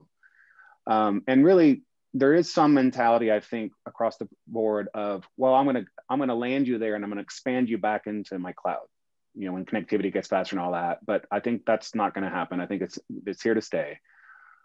But even in that regard, we're going to see more and more. Anthos is actually fairly open in how they're doing it, you know, from a Google perspective in terms of it, much more kind of multi-cloud. I think we're going to see customers demanding that openness. So over time, even though you would like to lock people in with your own edge, you know, cloud infrastructure and, you know, easy button, you need to give customers the easy button while also giving the flexibility. And so that's, again, it comes back to the balance. You know, every developer wants the easy button. I want to get to hello world fast, but they need tools that make it secure and manageable so they don't have to reinvent it after they get past POC party of few. I always joke people get into the POC friend zone. You know, they can't get out of the friend zone, you know, into real production. But it's important to kind of look at it from where we're headed. It's got to be open infrastructure long term, but everyone's going to be trying to lock in near term. Yeah, let me just expand on that. So I would agree with Jason that it's, I guess, another example of public cloud really tapping into edge. And we've been seeing that over the past, I would say, 3 years or so, with AWS perhaps being the pioneer among the public cloud providers, really trying to expand the continuum from device edge to cloud, right? And build the tooling along the way. Depending on the public cloud provider, you would see a variety of strategies, right? You know, whether they're trying to support more of connectivity or edge analytics or the security and authentication part of it. But in general, I would say there has definitely been growth in this field. And I only see it intensifying over the upcoming months and perhaps years. So while, you know, cloud interoperability and ecosystem silos is definitely an issue, one thing I would like to say, I think in general, it's not, their activity here is not a bad thing, right? Of course, it gives the developers options, right? And it's up to you, it's up to, you know, your business needs, your customer needs to decide which way to go. But in general, the availability of these options gives you a choice, and it's a good thing. Plus, we do see that there is just more contribution in the space. So for example, AWS open sourced one of their products, or I should say part of their products, that is a compiler, right? That is a pretty handy tool. And again, it's a contribution to the work all of us have been doing here in the Edge AI domain. So my feeling is that, of course, you know, they have their business strategy, why they're doing that, but in general, their contribution to the field is going to benefit us and the ecosystem overall. Well, I think that the last word that is paramount to all of this is the development of an ecosystem, because there is no one group that's going to be able to take this forward. And especially as you start to go out into outside of the metropolitan area, where you have to count on a whole myriad of different suppliers to be able to get access. So it is truly about the ecosystem and the value of the discussions like the one we're having today. Of course. Yeah, I say it takes a village, and anyone that tells you they can do everything, run away. Yeah. Sorry. Exactly. I actually, that's a very important point, and I like to emphasize, you know, as a consumer, it's one thing that I can choose to use Android or iOS or you know, Apple, Google products, but it's another thing that for enterprises to be locked into one vendor for the rest of their lives and not have the ability, now I've chosen this vendor, I have to stick with it, and I cannot, and my products cannot work cross ecosystem. So it's really important to make sure that we're going cross ecosystem and cross platform, and everybody will be able to talk to everybody to achieve that one unified experience. So that's another thing that I wanted to highlight, and that's back to what Jason explained, Nancy explained, everyone kind of pointed out to that. Definitely. Yeah, one thing I'll add, I'm going to leave it open. Ecosystem, real quick. Ecosystems used to be about developing a product and then go figure out who you can partner with to sell it. Now it's about developing an ecosystem into your product and then, you know, building network effect across a lot of people. Very, very different mentality than how it used to be. It's really important to build one, be part of one. Otherwise, you're going to die long term if you're not part of an ecosystem as a business. Sorry, Shterny, go ahead. Yeah, I just I'm want to have an ecosystem that I think is worth a few minutes of your time to look at as interested parties. We at Trilogy and the Rural Cloud Initiative have been able to partner with the state of North Dakota. And they have a series of ecosystems that actually work together. It's really amazing to see public-private partnerships across the state that are working, whether it's at the farm by having a live farm with sponsored programs from North Dakota State, to make sure that the startup is able to get support in doing valuable, commercially available topics. They're working with the state to ensure that there are programs that train coders to code in 20 weeks so that we can start to work the skill set issues. They have a group that is working with the Air Force on the other side of the state, building a blueprint for the landscape of drone navigation for the equivalent of a landing of an interstate highway. And I could go on and on and on, but this is a world-class organization that has been created up in the state of North Dakota to work on all things about advancing technology where AI and edge are absolutely at the forefront of making all of this happen. And there's some fantastic lessons, and it's great to be involved with them. I can help you with that, but really a world-class ecosystem that's been built up there that works together. Thank you, Nancy. I mean, that was going to be my next question for you as a follow-up to that, which is the limitations on broadband or connectivity in general or in rural America. But you expanded on that a bit. And now maybe you want to add a point or two, and I will ask the next question. Sure. You know, I had mentioned that Chad Roop, the administrator from the USDA, is on our advisor group. And in chatting with him yesterday, he told me that there were actually 60 million people that do not have broadband access in the United States today. That's pretty stunning. Now, a lot of that tends to be tribal land or the Eskimo villages, but there's still a lot of holes. And so the ability to have consistent coverage is what's going to be paramount to being able to allow a John Deere to drive these great inventions that can be enhanced with AI. So we at Trilogy are building a nationwide VPN in conjunction with the major cloud providers so that we can help really quickly build out this infrastructure. But this whole consistent coverage is going to be a major limiter in the ability to take advantage of these technologies.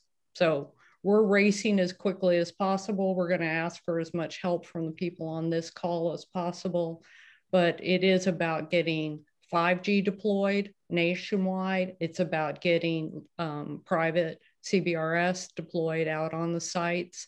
And there's a lot of money going into that space, but there are a lot of hands that are needed to do that. And going back to the ecosystem, it takes a great ecosystem like partners on this call. A question here from Jawad.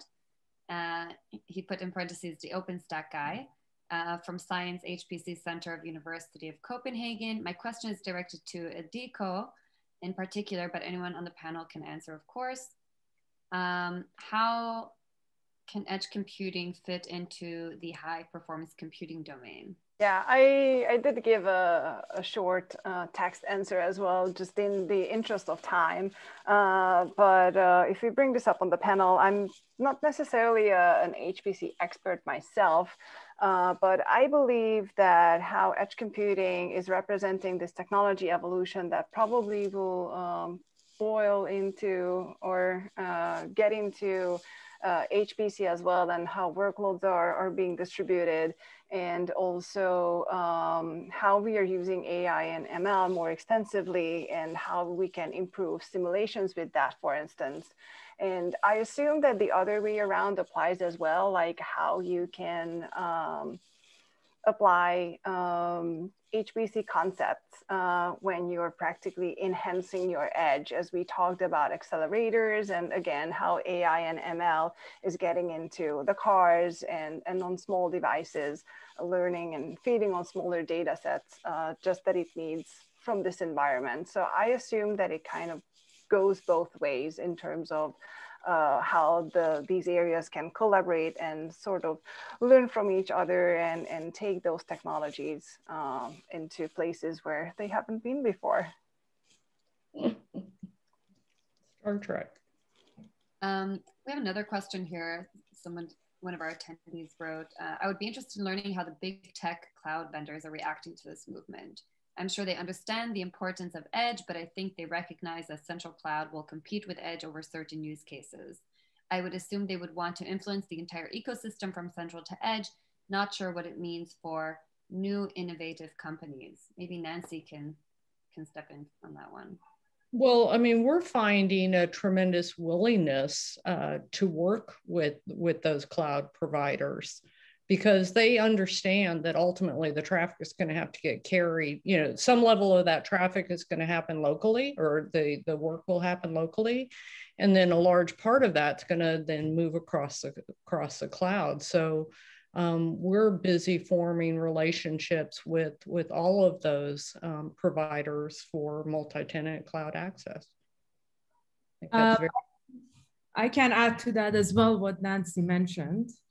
I think they are aware of it. They're well on board with it. I mean, we have Amazon is our partner, IBM is our partner. We've been working with them very closely over the past year and a half, I should say.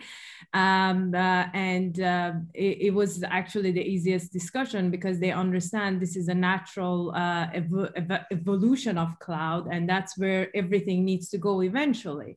And it's really my understanding of it being that they do see that we need to work together, because even in the customer adoption world, I mean, only 20, as Gardner stated, only 20% of the businesses have gone through their digital transformation, and 80% is just about to unlock that world. And there are limitations to the way the central cloud is working today. For instance, connectivity is one big one in many, I mean, rural communities is one, but for instance, in mining, you don't have necessarily connectivity all the time. And this is where technologies around edge in combination with cloud would be a savior and would be a solution. Another example of it is the data privacy at the enterprise level. Some enterprises are simply avoiding to go the central cloud route because they feel like all of the business intelligence data is going to the cloud, so they want to avoid that. And that's again where edge together with cloud, and the example of I gave earlier as how you can decide what data goes to the cloud, what doesn't, that ability would be the solution. So I think they do see that this is the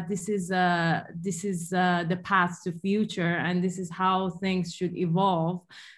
So so far from our experience, we haven't seen any resistance. It's been more about collaboration, and it's not really competition, it's complementing each other. Yeah. And I think just to add one more point is, if you look at the CBRS auctions that just concluded, you know, there are some interesting players that are really getting into that. And so we're finding the likes of Google, who's saying, well, we have an edge in the metropolitan area. So how are we going to expand that? You know, the same type of activity coming out of Microsoft. And then you look at Dish and just the different people that have bought Spectrum show that this is an ever-changing market, and there is a lot of co-opetition, is that the right word? It's going to be taking place here for sure. One thing, I know we're at kind of at time, but I'll highlight, so on the clouds, 5 years ago, every new market starts with everyone coming out swinging, trying to own everything, and this is gonna be awesome, and I make all this money. And then people start to get into their, you know, I call it the go-to dance move, like do one thing really well, because you'll never do everything well. And look at, so I'm not going to name names, but look at over the past 5 years, first, the major industrials came out. There was one in particular that everyone probably knows. I'm going to build everything myself, and my data centers, like everything, I'm going to own the whole stack. And that cratered. And then other folks come in and like, I'm going to build my own software platform, but I'm going to run it on AWS and Azure and whatnot. Well, cool, but that started to crater. Now the trend is, you know what? I'm going to apply my necessarily unique hardware and software and domain knowledge to public cloud infrastructure, or the kind of things we're talking about, because it's not valuable to redo the bottom.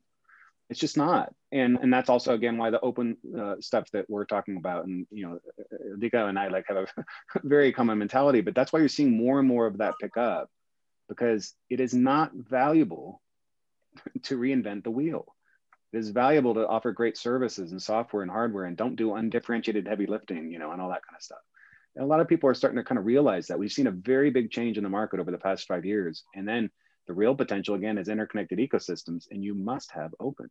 And that's where the trust fabrics come in, yada, yada. So anyway, it's really cool to see that transition happen. I'm going to go to our final question. I'm going to give us until 15, whatever clock you're on. We have a question here from someone with a cybersecurity background asking, how do you govern the edge IoT supply chain in regards to cybersecurity, both in the edge and on the cloud? Andrey, or anyone else? Andrey, if you want to, I mean, I can chime in, but I want to make sure everyone is balanced. Sure. So that's a huge problem for the edge devices, and I think that's actually where the blockchain comes in. Like how do we create trust in the supply chain with many different stops along the way, where the chips are coming and where the boards are made and packaged.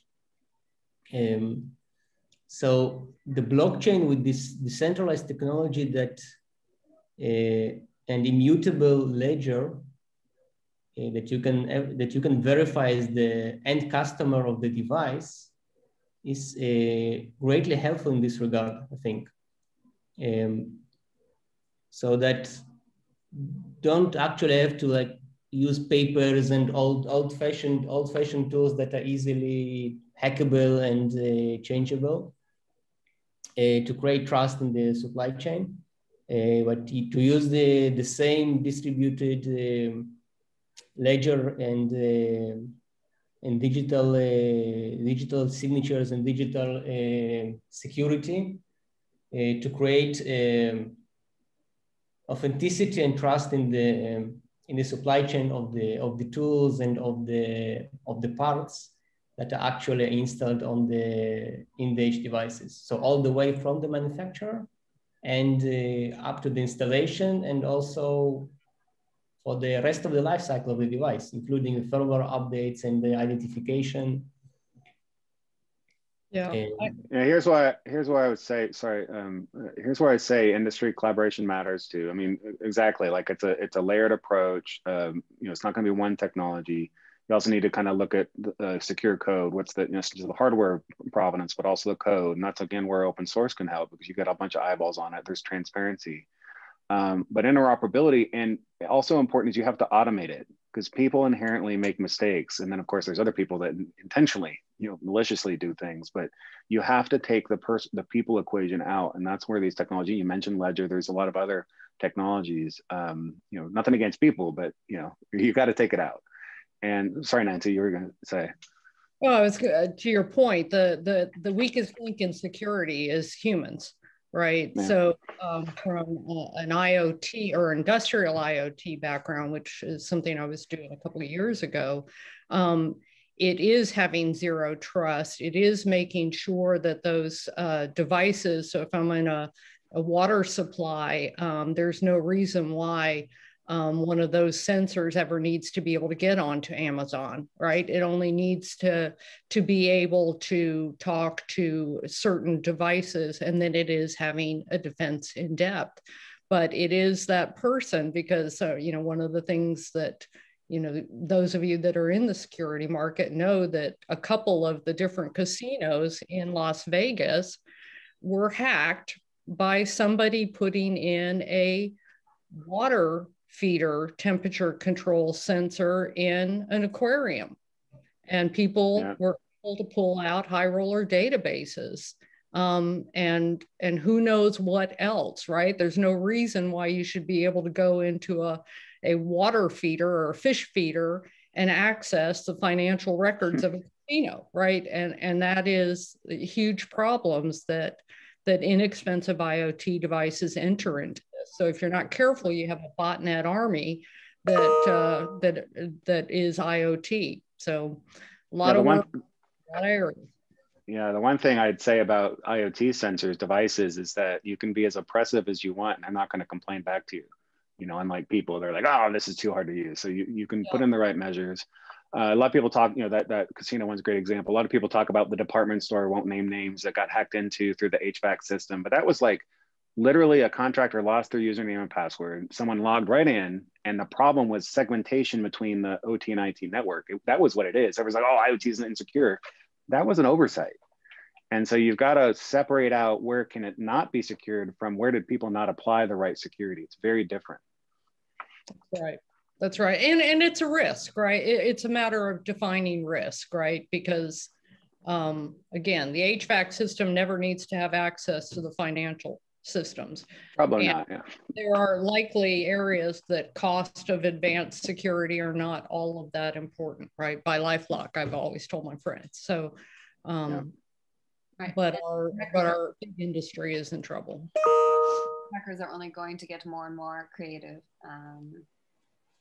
So we're also going to need AI to combat AI, by the way. So there's that. Yeah, and it's a whole also other panel. It's also coming very personal. I mean, we are talking about casinos and retail, but we have smart homes now, these sensors and softwares in your car. So it's not just someone else's property and someone else's warehouse. It's your home, your life, your car. We are all getting connected and being part of this edge, and with the challenges of it as well. Yeah. Definitely. Well, thank you everyone for joining us today, and thank you to our speakers, Andrey Iaremenko, Nitu Kaushal, Sam Armani, Jason Shepard, Vera Serdiukova, Ildiko Vancha, and Nancy Shemwell. I really enjoyed today's discussion. I think our audience did as well. If you guys want to find a recording of today's panel, you can find it on YouTube. And also to get in touch with any of today's panelists, feel free to reach out to them directly. All of today's attendees will be receiving an email in the coming days with the contact information of each of our panelists. So don't be afraid to drop them a line. And if you have further questions on any of today's topics, feel free to reach out to them.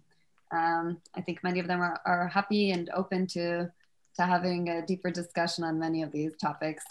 And just as a short promo to stay up to date with Hub Security's upcoming webinars, you can follow us on Twitter and on LinkedIn, and you can also check out our weekly digest on Medium, the latest stories coming out of the cyber and security sphere.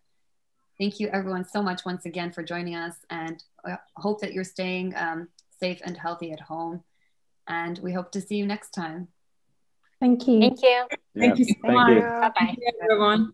All right. Yeah, thank you. Bye. Bye. Bye.